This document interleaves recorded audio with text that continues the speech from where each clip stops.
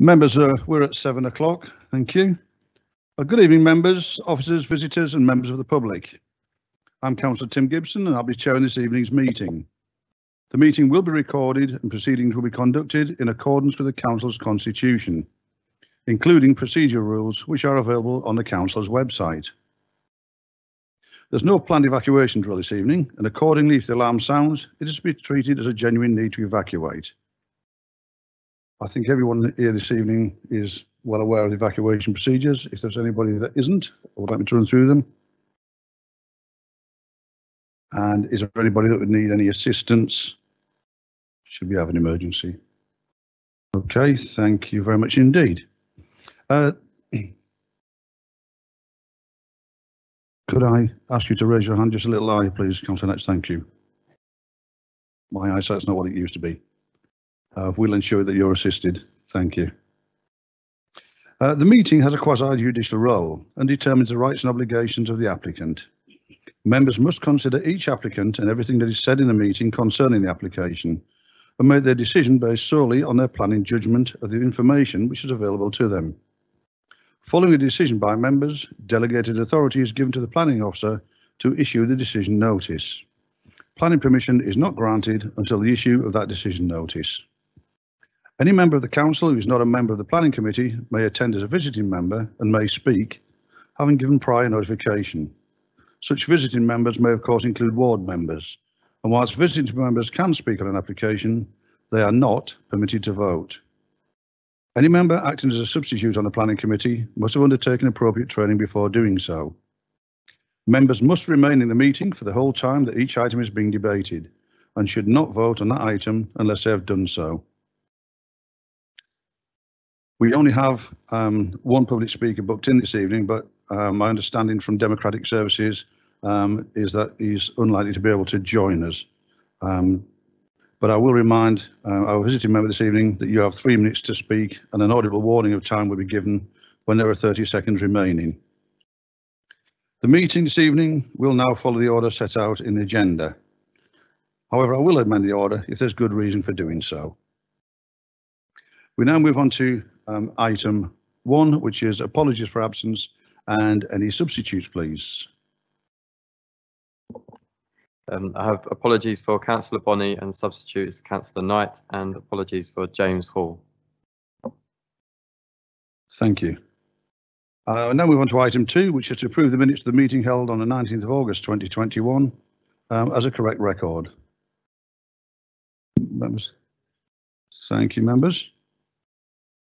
Item 3, I now invite members' declarations of disclosable pecuniary interests. Okay, I don't see any. And disclosable non-pecuniary interests. Okay, members, thank you very much. So we now move on to item 4, which is to consider the attached head of planning report, parts 2, 3 and 5. And the first item is item 2.1, which is 20/503665/full, and it is 86 to 100 West Street, Sittingbourne. And I'd like to invite our planning officer now to give us a summary and any updates, please. Thank you, Chairman. Good evening, everyone. This is Jim Wilson speaking. I'll just try and share my screen for you, first of all.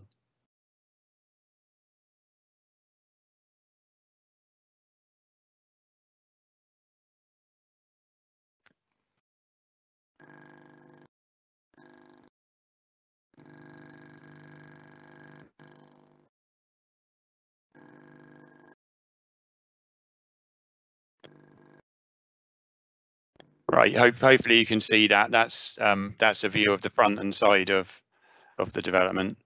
I've actually got a short update for members as well. Further to the report, delegated authority has sought to impose 2 additional conditions. 1, to limit the operating hours of the proposed commercial unit so that it can operate after 11 PM. So that it cannot, apologies. Can you hear us, Mr. Wilson? Yeah, can you hear me? Can you hear me, Chairman? We can't seem to hear you, Mr. Wilson. Oh.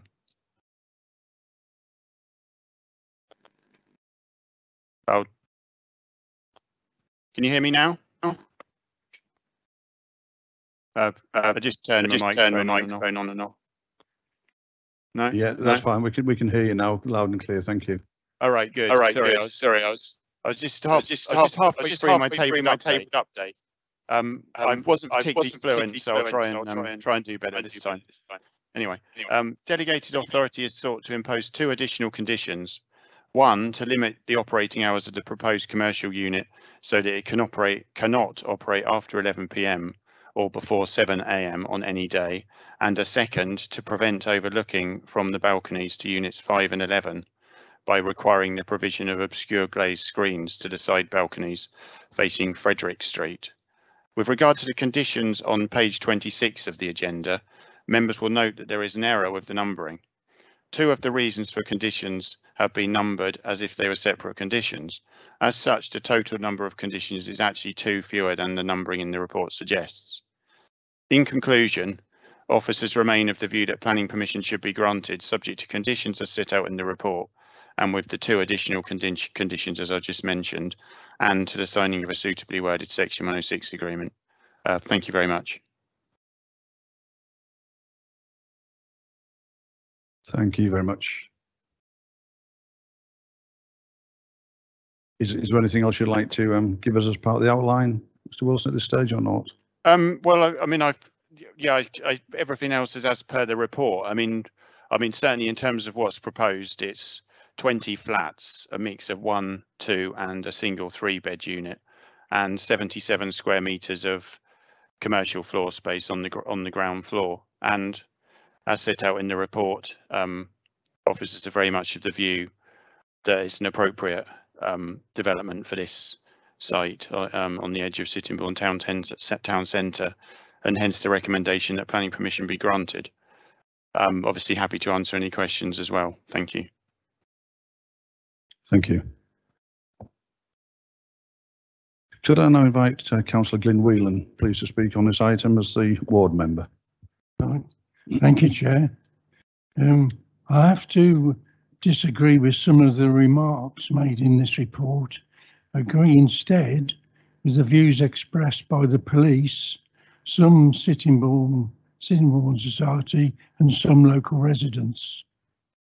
A 4-storey block, which you can see on the screen there now, replacing a single-storey car and motorcycle repair workshop and an office, is bound to have an effect on the area, notably Frederick Street, which consists of terraced Victorian 2-storey housing. The present single-storey housing is set back 12 metres from the A2. The new 4-storey block is built right up to the boundary, leaving only the width of the pavement between the A2 and the 4-storey block, which can be seen there on the screen. The 4th storey is effectively trying to squeeze a quart into a pint pot. Residents have complained about the lack of parking in the proposal and its impact on an area, notably Frederick Street, Arthur Street and Gibson Street, all of which have problems already. In para 8.6 of the report, it clearly states that the proposed scale and bulk of the development is significantly larger than the existing arrangement. Para 8.7 of the report further clarifies this by stating the Sittingbourne Town Centre and Milton Creek SPD states the scale of the development should respond to the surrounding buildings and thus be primarily 3 stories, except for alongside the railway line at the northern distant end of Cockleshell Walk. Discussions in 2019 and 2020 resolved that parking should not be restricted to a maximum of 1 parking space per 1 or 2 bedroom units, but should ensure a minimum of 1 space per unit.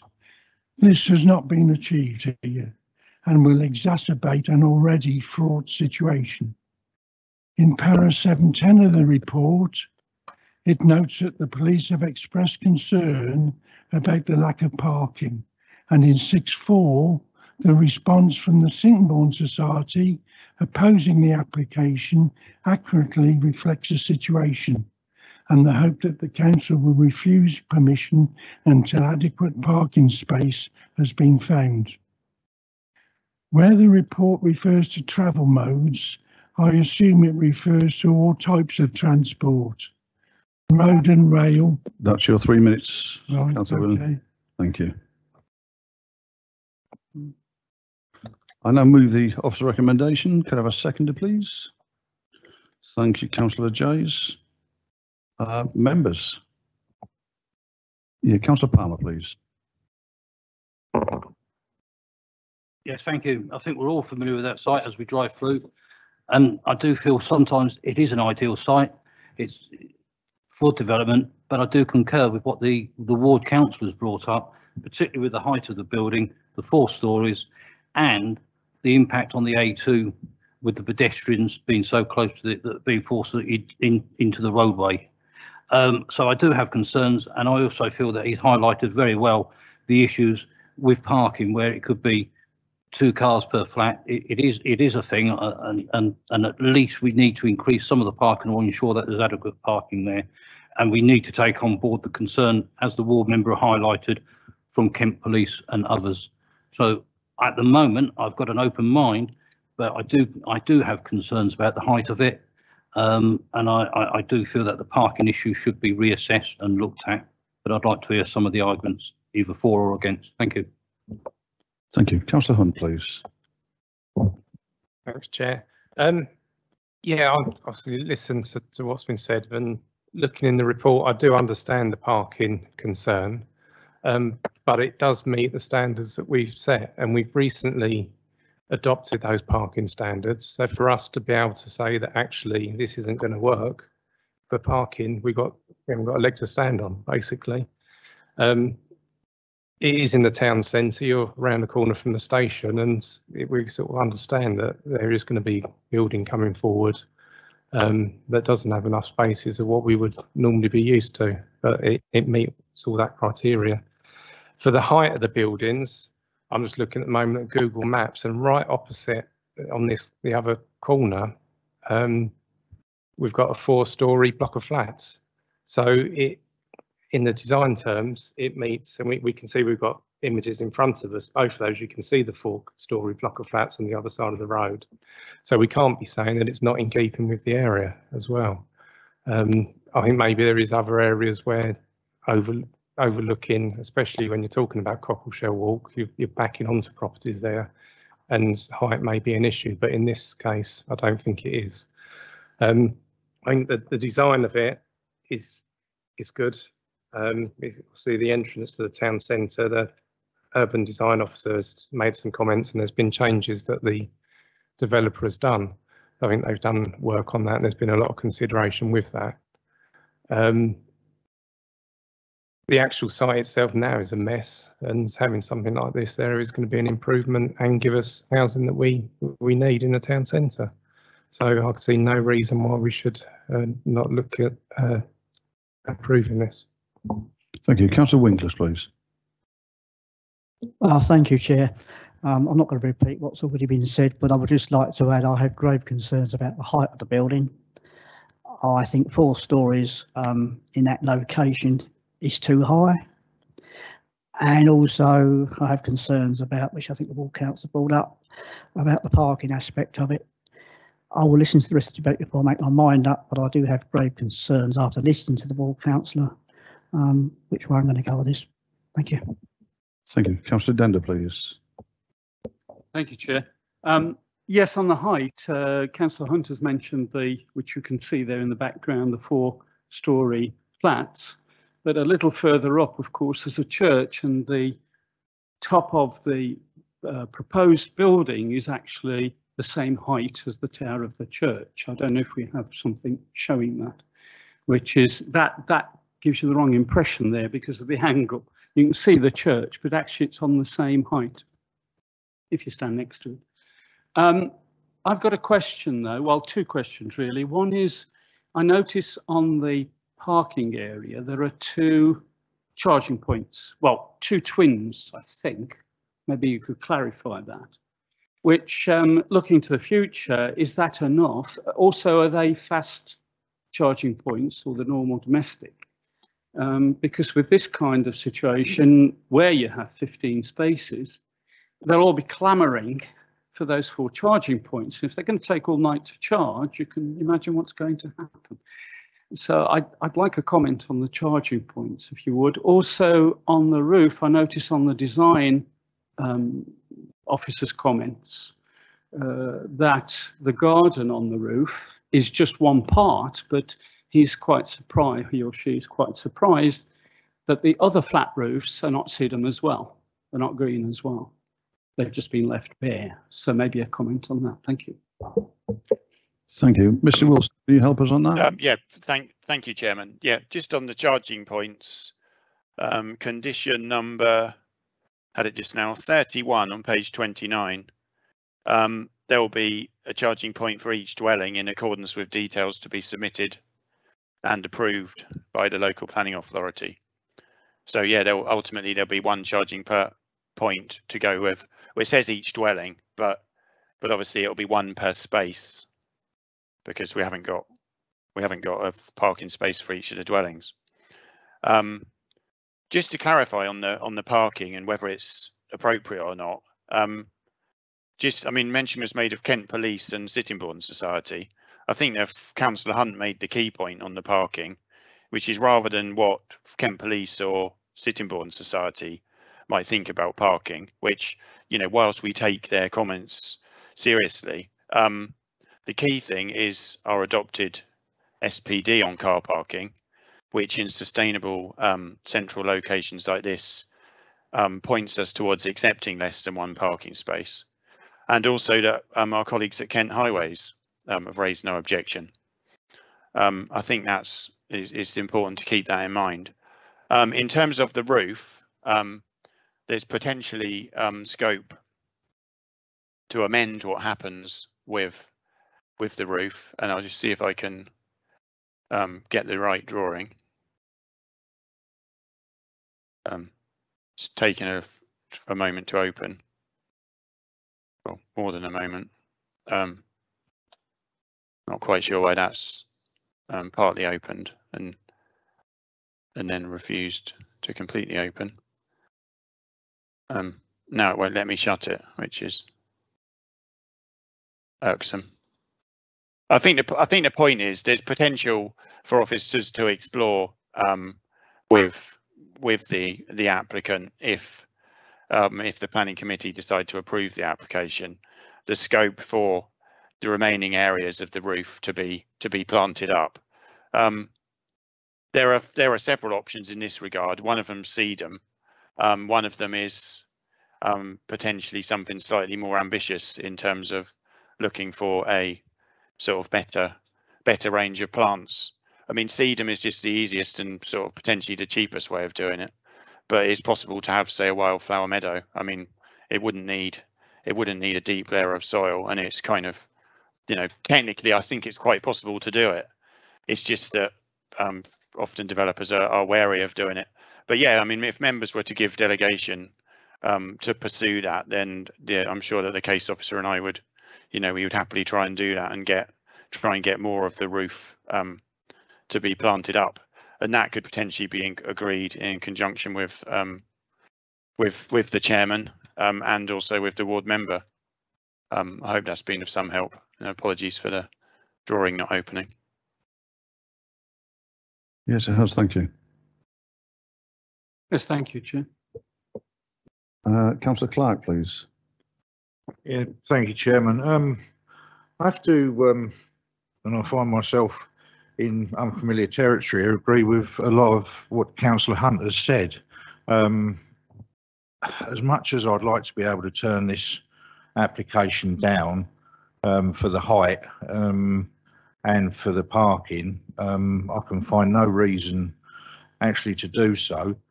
As is said, there is the 4-storey Wingate Court on the opposite corner of Afton Lane. I do question the design though. to me, that looks like a mini version of Swale House. And we know what an ugly building this is. I am struggling. I'm torn between whether to turn, refuse this or approve it. Difficult. Thank you, Mr. Chairman. Thank you. Councillor Beard, please. Yeah, thank you, Chairman. Councillor Dendor somewhat stole my thunder. Mine was about the charging points. Although I am happy to second Councillor Clark's proposal to demolish Swale House if that was. But on condition 31, and it has been alluded to by the officer, I really do think that needs to be amended because the wording of that is completely unachievable. Because it says that a charging point has to be provided for each of the dwellings. Well, there's 15 spaces for 20 properties.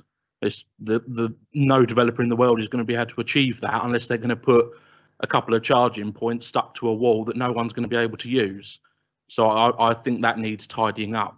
But that was my point, because I loaded the parking drawing and it does show that only parking spaces 1 to 4 have actually been provided with electric charging points. Okay, Mr. Wilson, would you like to comment further?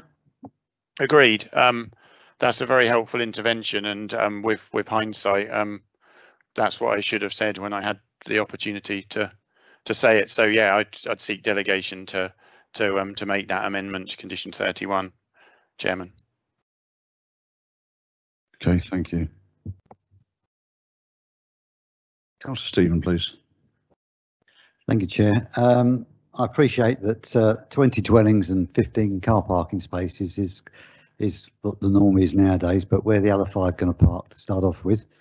And I can't see on the diagram, it only shows, it doesn't show 15 parking spaces there. I'd just like to know where the other parking spaces are. And the grass, would they say the garden roof, that again is going to be another story higher than the 4 stories, and will definitely be overlooking Frederick Street and other surrounding places. Is there any screening around that area to prevent this, or can someone standing in that garden area at the top oversee all the other houses around? Shall I respond to those points, Chairman? Yes, please, Mr. Wilson. Yeah. Just on the parking, 11 of the spaces are on the plan I've loaded up, and the other 4 are undercroft, and they're underneath the wing of the building that projects towards Frederick Street. Just whilst I've got this plan which shows the roof, the roof garden area is the central part of the southern elevation facing West Street, and well, yes, I mean, by nature of it, people will be stood on the roof, but they're a reasonable distance away from, I would say, from the curtilage of the nearest property. I mean, and the point about screening, I mean, if members were particularly concerned about that, then where there's a will, there's a way, certainly. But then, depending on what type the screening would take, there'll potentially be some additional visual impact to that. So it's kind of it's sort of a judgment about how often people are going to be up there, and whilst there's some limited scope for overlooking, it's whether members felt that was harmful enough to warrant sort of seeking to make an amendment to incorporate some screening. I think that's I mean, officers haven't sort of offered it up because we didn't take the view that it was necessary. But if members were to disagree, then as with the 2 other points, we could take delegation to negotiate a solution to that. Councillor Stephen. Yeah, I mean, with height comes advantage, doesn't it? I mean, to get the high point in any situation, you've got the advantage of sight, and irrespective of how close they are, and they are close, you can see that already by the drawing that the house is back onto that. So virtually the whole of Frederick Street will be under the sight of anyone up in that garden, which is, I think is incorrect. It's not not giving them any privacy whatsoever. Thank you. Okay, thank you. Councillor Clark. Yeah, thank you for your indulgence, Mr. Chairman. It's just a question I forgot to ask when I was speaking just now. Mr. Wilson, is it yourself or a different case officer that was working with the applicant on the design of this building? Just a quick question, is that the best design you could get the applicant to come up with? I was involved to some extent. I mean, the case officer, the case officer was central in the process. As I say, I was involved, and our urban design officer was involved. I mean, I've got to say, and it's although I think the 3D view that I've just put up gives a sort of, you know, some idea of what it will look like. You know, it doesn't, you know, it doesn't necessarily sort of, you know, sometimes people are slightly surprised how good things look when they're actually built. I think to compare it with Swale House is, I don't think it's correct. I mean, if you look at the amount of, you know, there's a variety of use of materials. There's balconies to break up various parts of the elevations. There's on the front elevation, it isn't just one monolithic straight line. As you can see, there's basically 4 different bits with where the elevation is broken up, and some bits are slightly further forward and some bits are recessed. It's not all brick. There's several bricks. There's small areas of cladding. There's a good level of sort of windows on the elevation. So yeah, I mean, you know, most people agree that Swale House is poor design and was probably even poor design when it was built. But I don't think it's, you know, my professional judgment would be that it's not a fair comparison with this building, which I think will be a good addition to the town. Councillor Valentine, please. Thank you, Chair. There are 2 issues I want to raise. One on the parking, going back to the car charges. Members will remember that we recently gave permission for a care home at Perry Court in Faversham, and there was a condition that they should provide 2 car chargers in that car park. That care home opened recently, so I went to have a look at the car chargers, and I was very disappointed to see they've managed to source 3.6 kilowatt car chargers. I didn't know these were still on the market. They're really no better than plugging the car into your 3-pin plug at home. It'll take 12 hours for a car to charge. So could I ask that we amend the condition on electric car chargers to require a minimum of 7 kilowatt, which is normal for a domestic installation? And then the other issue I want to turn to 8.16 on page 19 of the agenda. There's a paragraph about air quality and the input from the air quality team. And that says that this development would therefore warrant an air quality assessment. It's saying there's a danger with the relatively high building of creating an urban canyon, which is a particular problem that causes poor air quality in urban areas. And it says that the development would therefore warrant an air quality assessment, whereby the environmental health manager is satisfied that this can be dealt with by condition. I'm sure it's my reading of it, but I can't find the condition that's mapping onto that. So, sorry, 19 is it? Thank you. And a general comment, I mean, I take the comments about parking and the height of the building, but I do think that with the demands on the borough, the way we have to go is to put relatively high density housing into sustainable areas.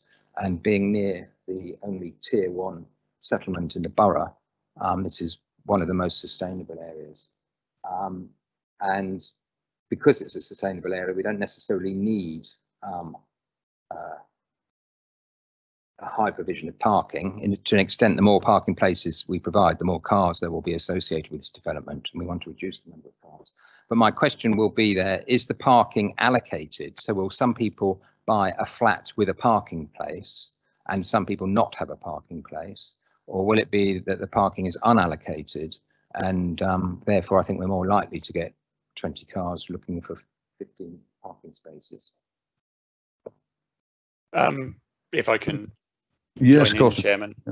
I mean, just starting with the vehicle charging points, but I can't see a problem personally with making a further amendment to condition 31 to make sure we get them at least to that minimum specification. On whether the parking spaces are allocated, as things stand, they wouldn't be allocated, but it's possible to impose an additional condition to require a condition to a strategy for car parking management to be submitted, so that potential issue can be resolved at this point.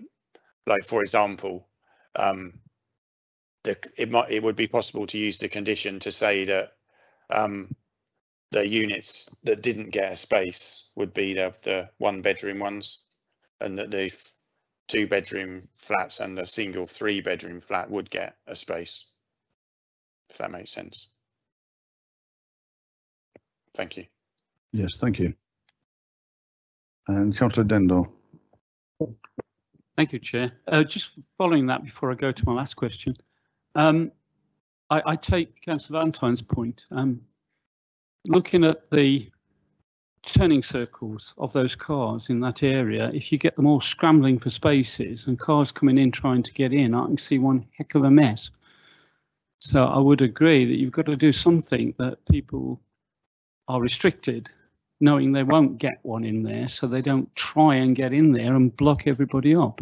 So I do see an issue there. My last question was visibility displays. I noticed one or two of the residents mentioned it, and maybe just a question to Mr. Wilson.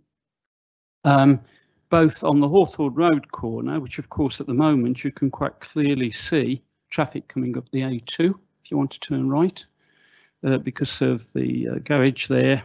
You can see straight across the corner, and also opposite on the St Michael's Road corner, where there is a pedestrian crossing right around that corner. So if you come dashing down there and you can't see across the corner that somebody is about to cross, or particularly if the lights are broken, then it could cause a danger. So I just wonder if Mr. Wilson's got a comment on that. There's sort of the overarching comment is that they're both adopted roads, so it's a point for KCC Highways who've looked at this and were quite heavily involved and have provided comments confirming that they've got no objection.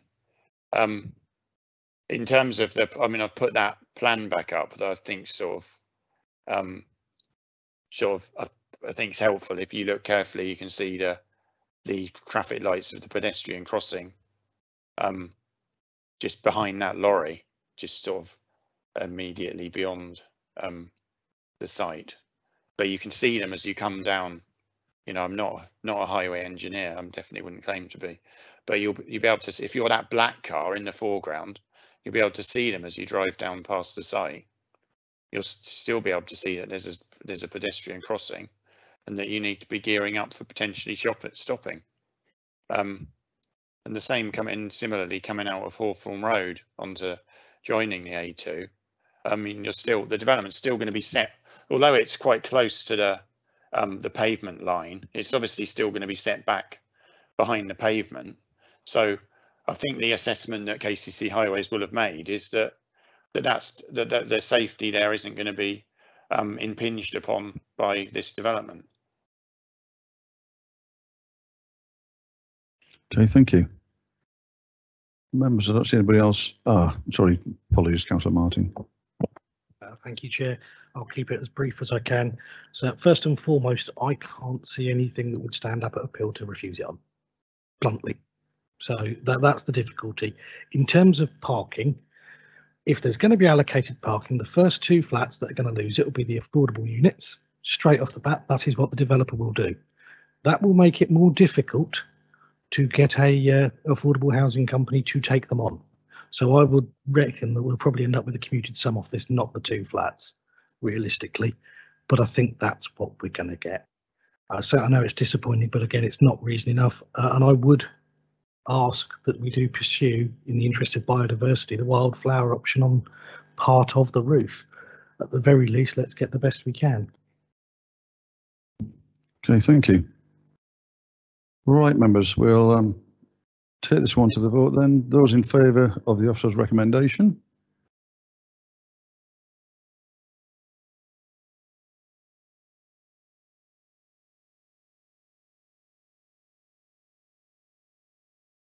Those against?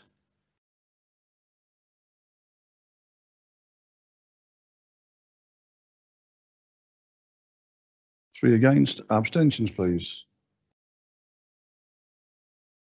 Two abstentions. Yeah, so it's 10 for, 3 against and 2 abstentions. So permission is granted subject to amendments to the conditions and the delegations as discussed. Thank you, members. We now move on to item 2.2. And this one is 21/503916 and it's the Clock Tower, High Street, Sheerness, Kent. And I thank the officer for an introduction and a quick summary, please. Yes, thank you, Chairman. In terms of an update, a very minor update to give members, we've received a consultation response from Natural England, who have no comments to make on the application, unsurprisingly. In terms of the actual application itself, members will recall that an application for listed building consent was reported to committee at the end of July and approved for the renovation work to the clock tower. That work involves dismantling the clock tower, taking it away from the site to be restored, and then being brought back to the site and resurrected.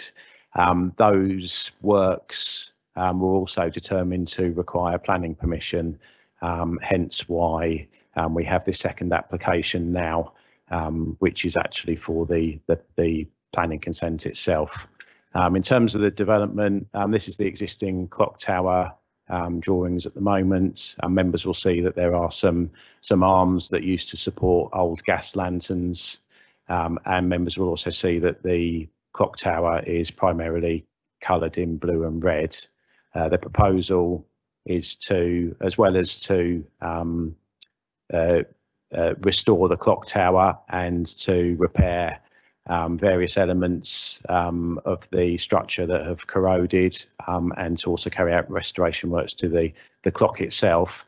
Externally, the additional works are to reinstate lanterns onto the building and to reinstate the colours of the clock tower that would have been in place when it was originally constructed. Thank you. Thank you very much. I move the officer recommendation. Could I have a seconder, please? Thank you, Councillor Jays. Members, any comments, observations? Councillor Winkles. Thank you, Chair. I'd just like to say I'm 100% behind this. I can't see we've got any reason to turn this down.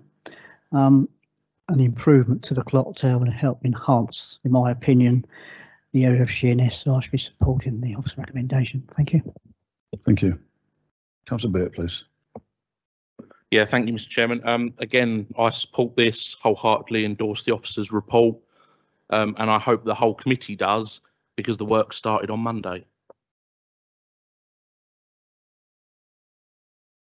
Thank you. Councillor Hunt, please. Thanks. I've got a concern. I think we should go back to the original gas lamps myself, not LED. But on the LED, I do just think obviously LED lights can be very, very bright. And I know obviously it is a concern that's happened in the past with LED and residents saying they are so bright. I just think with a listed building going back to trying to get to something original, obviously LED lighting is the way we should go, but we could end up with really bright lights on there looking out of keeping. So I don't know whether it would be a case of having an additional condition just to get the details of the lighting to be submitted, so they can just keep an eye on that, just so it's in keeping, a bit more of a softer glowing light as it were. Okay. Thank you, Chairman. I think you find that you can get soft lighted LED with very low lumens, and I've got them in my garden anyway, but not as big as that. But there's two different types, as you say. There's the bright lights, and then you can get the soft lights, and the soft lighting will be far more suitable for this than anything like the bright LEDs you see on some cars even. Mr. Byrne, is that something we need to condition, or?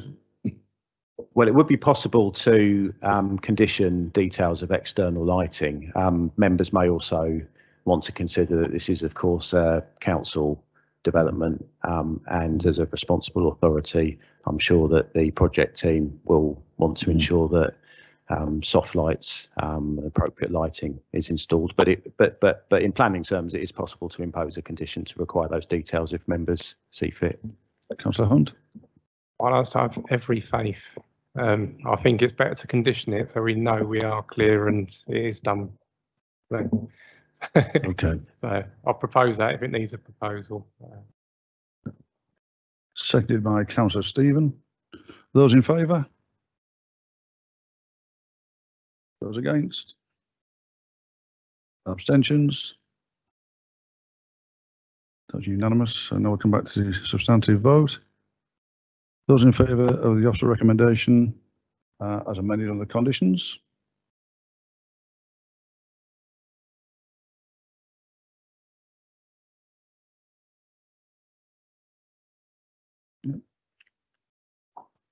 Those against? And abstentions?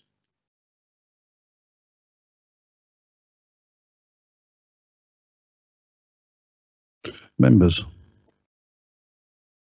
two of you haven't voted.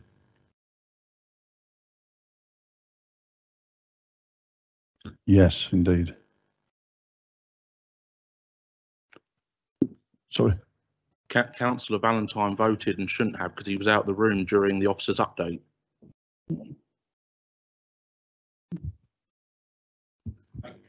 Yeah. Okay. Point taken. We'll take the vote again, please. Those in favour?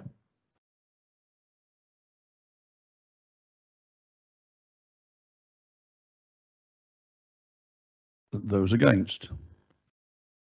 And abstentions? Thank you. So members, that's carried. We now move on to item 2.3, please. And this one is 21/503353 full, and it's 12 Kingswood Drive, East Church, Sheerness, Kent. I thank you also for a summary and any updates, please. Thank you, Chairman. There's no update for members. If you just bear with me whilst I load up the drawings and the photos.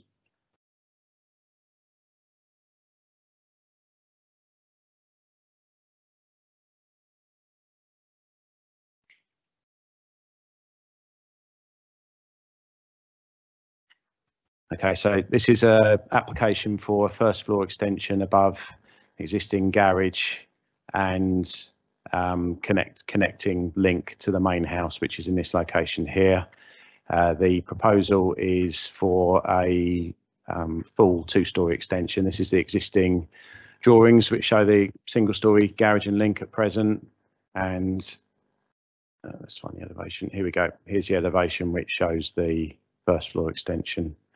Members will see that the extension will provide a bedroom above the garage with a dressing room area. The garage has been, the extension's been designed so that there are no windows in this elevation here, the northeast facing elevation, nor the southwest facing elevation, to avoid direct overlooking into neighbouring properties. There's a pair of doors and a Juliet balcony in this elevation here, which essentially look north, and windows in the front elevation which would face out into the road.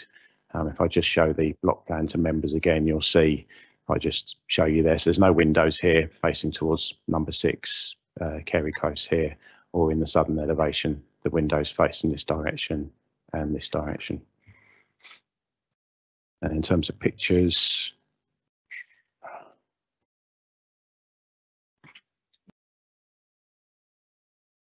so this is the existing property here with the single-storey garage. It's quite a common feature within the local estate where you have large detached dwellings and garages of relatively varying heights attached to them, different positions. This one is at the end of a cul-de-sac, relatively discreetly located. And that's the neighbouring property on the other side. And at the back, this is the garage here, where the first floor will be erected, and the neighbouring property faces indirectly. It doesn't face directly towards the garage itself. It faces at an angle mainly across the other side of this dwelling, and down the back of its own garden. I can show you that again on the block plan. So as you can see there, this property is orientated in this direction. So the extension will be slightly off at an angle from the main view out of the property. Thank you. Thank you. I move the officer recommendation. Could I have a seconder, please? Thank you, Councillor Jays. Members? Councillor Dender, please. Yes, just a question really. There was a mention on one of the objectors about lighting on the soffits, but I couldn't see anything in the application about that lighting. Can you maybe clarify? Yes, you're correct, Councillor. There's no information in the application itself that refers to any external lighting, so I'm not entirely sure where the objector has received that information. We did consider obviously the points that they'd made, but taking into account that this is within a local built-up estate, we didn't feel that there was anything particularly unusual about the potential for any lighting to be installed on the extension, and the majority of householders can do that without the need for any form of planning permission or control. Thank you. Thank you. Councillor Burt, please. Yeah, thank you, Mr. Chairman. Personally, I think this is awful. I think it's a bad design. I think it's not in keeping with the rest of the estate. However, it is slowly becoming in keeping with the rest of the estate, because despite this estate having a restrictive covenant on it that is supposed to prevent this type of development, it simply doesn't, because it doesn't meet any sort of standards and it's not worth the paper it's written on. Now, I know that we've refused similar applications in the past that have gone to appeal and we've lost. The one on Hustlings Drive sticks in my mind because that one was right slap bang on the main estate road that was completely out of keeping, and every single car that coming onto the estate would see it. Similarly, we had the one in Leek Close that it came in, was refused, came in again, was refused, and then went to appeal and they won. I do, however, think this one, being that it's at the end of the cul-de-sac and out of the way, it is less intrusive than those two that I've just mentioned. However, I still think it's going to be something that we're going to be plagued with for years to come, because for some reason these houses built as 5, 6, 7 bedroom and they still need to be made 8, 9, 10 bedroom. Again, I think it's poor design, but we are where we are. Thank you for that. Members, anybody else? Councillor Dender, please. Yes, thank you. Yeah, I tend to agree with Councillor Beer. When you look at the block like that, I mean, it does look obtrusive, but when you look at the placement at the end of the cul-de-sac, it's not actually out of keeping with the ones around it. I don't know if you can put that picture up with the garage on which side is it? The other side. The front view, sorry. With the red roofed, no, the other one, that one. I mean, if you look at the roof of that garage there, it's almost at the top of towards the roof of that house anyway. So it's not really that unobtrusive in that setting. It's also backs onto Player Road. I don't like it, but as Councillor Beard says, there's no material planning considerations, I think, to refuse it on, unfortunately. Thank you. Councillor Simmons, please. Thank you, Chairman. Going back to the illustration that was up just now with two profiles of the building, it appeared one before that. That one there. It appears from that top picture that the garage is no longer going to be used as a garage. Is that the case, or is it going to? It doesn't look as if it's got garage doors on the front. Yeah, it has, because the property is angled and the plans read obviously two-dimensionally. You don't see the full frontage of the garage. I should have a floor plan that I can show you, which will confirm that it is still going to be retained as a garage. I'll find that for you now.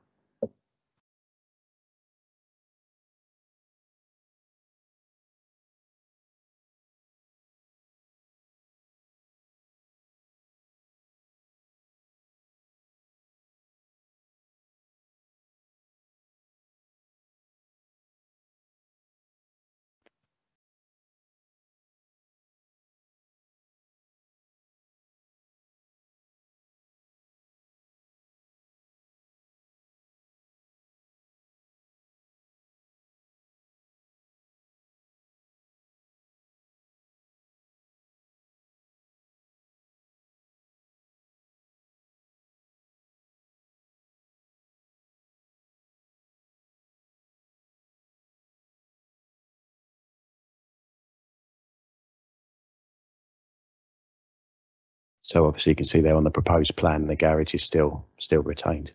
I didn't think I'd need that plan, so I didn't download it to the presentation.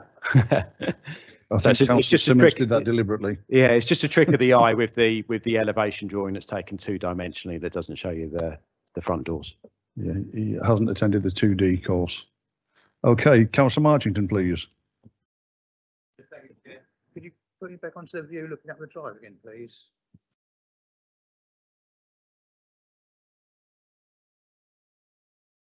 Yeah, that's the one. Now, if you look at the garage there, you've got the view of the trees behind. This has been built to sort of put back the larger houses and to give a rural effect. And when you look at the plan on page 46, you'll notice there's about a third of the build of these dwellings being built with this offset garage, and it just gets they all get a view of trees behind. And what tends to happen here, you'll just lose the rural effect. And I think that's just a shame. And as Councillor Beard says, there's no contractor who can control it. Thank you, Chair. Thank you. Okay, members, I don't see anybody else indicating. So those in favour of the officer recommendation?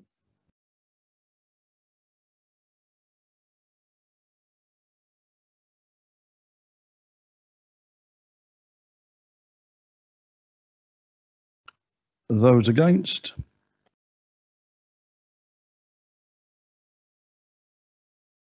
And abstentions. That's 11 for, 3 against and 1 abstention. So permission is granted subject to the issue of the decision notice. Thank you, members. We now move on to part 3 of the agenda, item 3.1, which is 21/503219/ And again, I thank the officer for summary and any updates. Yes, thank you, Chairman. There's no update for members. I'll just bring the details up.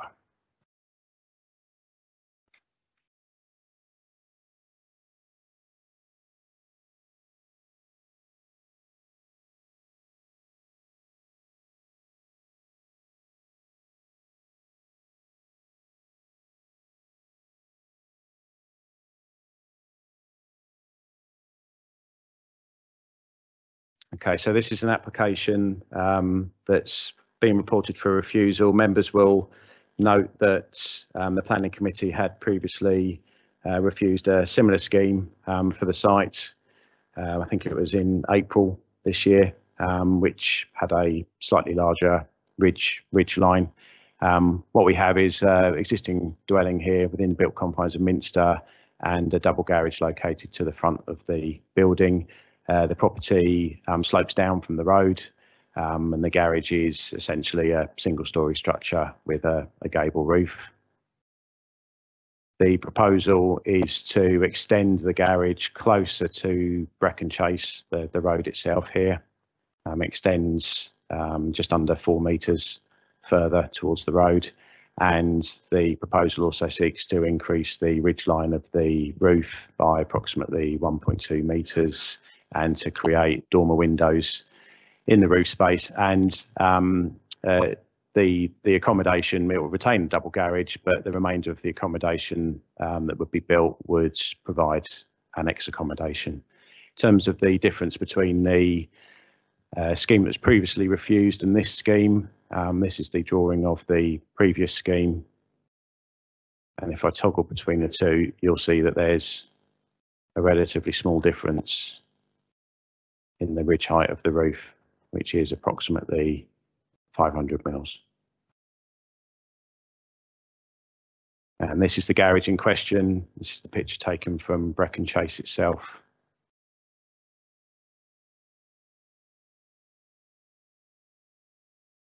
You'll see there's a degree of landscaping at the front. You've got the slope up to the road. That's the main property. And then this is a picture taken from the road. It's essentially across the neighbour's garden, and you can see the existing property here. And the proposal will increase the height of the property by just over 1 metre and extend the roof across here towards the roadside. Officers consider that the scheme is still harmful and has an unacceptable visual impact given its proximity to the road. And we would maintain that this hasn't overcome the previous reasons for refusal and recommend refusal of the scheme as well. Thank you. Thank you, Mr. Byrne. Members, just before I move the officer recommendation, I just wanted to let you all know that Councillor John Stanford had originally registered to speak this evening, but due to Minster Parish Council's planning meeting, he's unable to attend, and unfortunately we haven't got his input. But yet again, in the previous application, we called him by Parish Council and no representation. And as I've said 1,000 times, without exaggerating, it is so frustrating when that happens.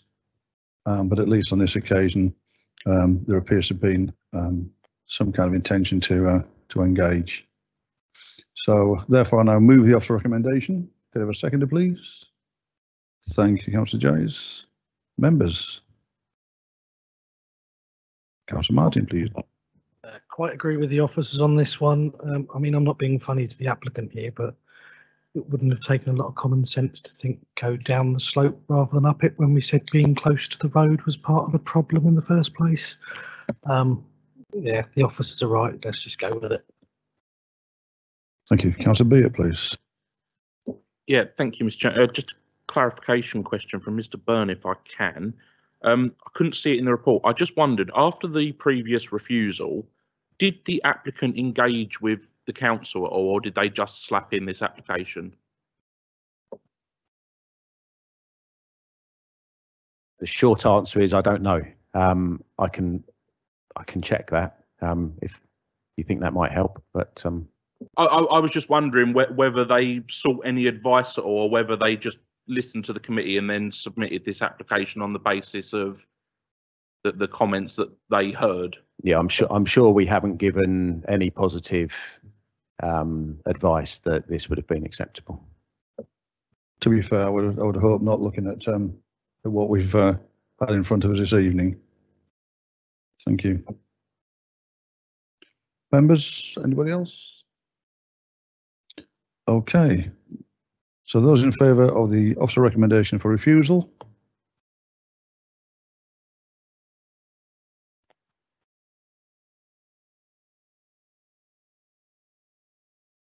Thank you. Those against?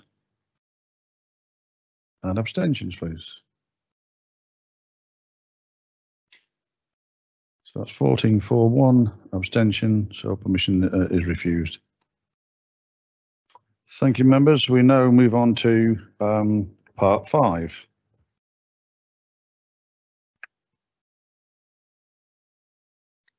Any comments, Councillor Beard? All Yes, I didn't even look. all in all, it's a pretty terrible reading on all 3. But personally, the one that really gets me is the 5.3 lays down. So it previously got refused, and for a single dwelling, which was, and one of the reasons was lack of amenity space. And it's now been approved for 2 flats with the same amount of amenity space, but you've now got potentially 2 families moving in rather than 1. Frankly, the inspectorate is balmy. I can't, every time I look at these, I cannot understand where they're coming from half the time.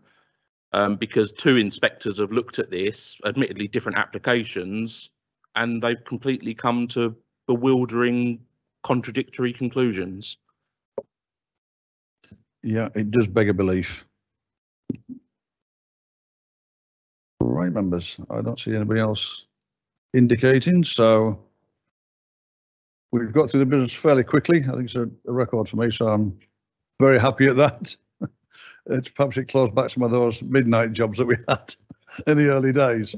But thank you all very much for your indulgence. Safe journey home, and look forward to seeing you next time. Thanks, members. And officers, of course.